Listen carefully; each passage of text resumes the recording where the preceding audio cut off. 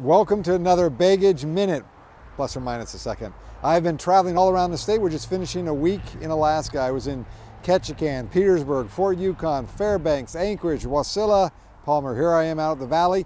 We just had a great visit at Triverus, an independent small company that we helped them early on with a small little earmark. They are now a manufacturing company working in the oil and gas industry, Department of Defense industry, a variety of others, creating jobs right here in Alaska with manufacturing jobs. It's exciting to see what we are doing here, and not only here in the valley, but across the state with our small manufacturers, our small businesses that just get a little seed money, create new ideas, and we see them not only developing for Alaska's market, but for the international market. So it's great to be back home, seeing our small businesses thriving, investing, and making it happen.